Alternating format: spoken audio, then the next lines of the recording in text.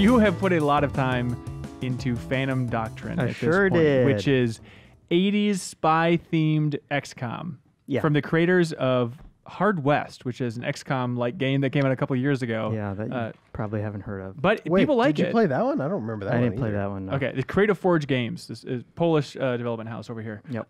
What do you think about Phantom Doctrine? I liked it a lot, but with some kind of major caveats to it. What does it get right?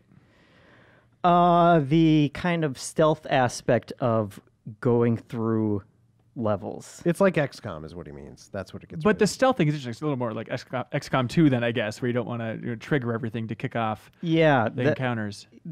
it is kind of the opposite of of the experience that I always got and liked from XCOM. I kind of went into this thinking, okay, turn-based combat, lining up shots and all that kind of nonsense. Overwatch, I get it. Yeah, and you don't want to be doing that in this game. If you get into open combat, you have probably done something wrong. Because spies aren't into open Yeah, combat. they go around, they sneak around and, knock people out from behind and that kind of thing. So you can take somebody out in one hit usually.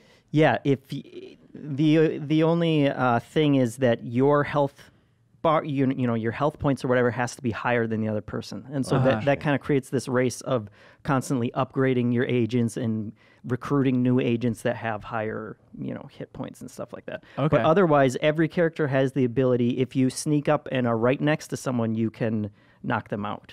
That's cool. It's got a cool overall vibe too. A lot of haze, a lot of saxophone. Yeah. It's got a cool feel to it. Yeah, But it's It works. 1980s. What's the It's 80s 80s. vibe for?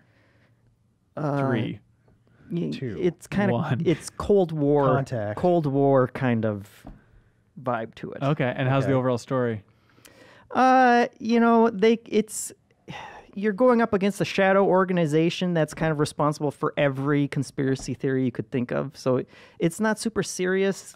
They kind of do things with hidden, moles in your organization and stuff like that. That's kind of interesting, but you're probably not going to be playing this for, the surprise plot twists or anything. Right, Like that. okay. But overall, I mean, you'd recommend it?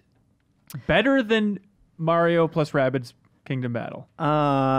No, probably not. I Okay. think Mario and Rabbids would appeal to a lot more people. Of For course. this one, you have to A, be into XCOM, and B, be open to something that's more complicated and slower than XCOM as well. Yeah. Oh, wow. Yeah. And there are a lot of different gameplay systems in Phantom Doctrine, and they aren't explained well, and so you kind of have to figure them out on your own. I really envy people who are going to play this post-launch, where I'm sure there are going to be a million, Wikipedia sites and stuff like that kind of break down how all these things work and answer your questions. Right. But otherwise, you're kind of going through trial and error and trying to figure these things out.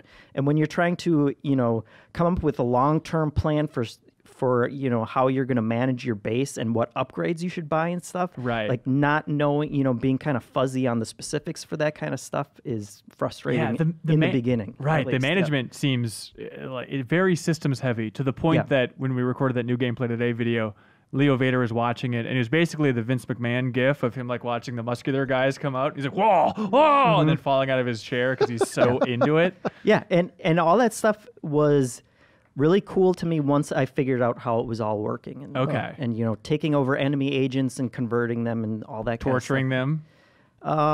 well, interrogating Hanson. We don't just Enhanced torture for no interrogation. reason. I understand. Well, Yeah. depending on who you are. I love that XCOM is a genre of game now. It's Like, the it new really Rogue. is. Yeah. Yeah, it's like turn-based strategy games have been around for a long time, but for some reason XCOM just nailed a specific version of it that's Yeah. perfect. And people I really like that people are finding their own spin-offs and kind of doing unique things in that area. And I think GameSpot's Mike Mahardy was tweeting about this recently, but despite Kingdom Battle existing and being super solid, wouldn't it be nice to have Enemy Unknown on Switch? Oh yeah. It's on a phone. It's on 100%. everything. Is it on Vita? Or is it another one that they were I don't know. talking about? I don't know if they did it, but Yeah. Just put it on the new Vita. the Switch. The Switch, yeah. God, wouldn't that be great? God, I want it. Anyways, review on the site soon. Soon, yeah. Do you have a review score locked down yet? Not yet. Okay, Phantom Doctrine Yep. is the name of this game. Forgettable name, perhaps, but worth a look. Yeah. Okay, we did a new gameplay today video if you want to check that out. That was just a clip from a larger show called The Game Informer Show. You can find it on iTunes, Google Play, or GameInformer.com. We take the fun opportunities and exclusive information from Game Informer magazine and boil it into a show that airs every Thursday with exclusive cover story information, developer interviews, a lot of fun stuff. So come love games with us.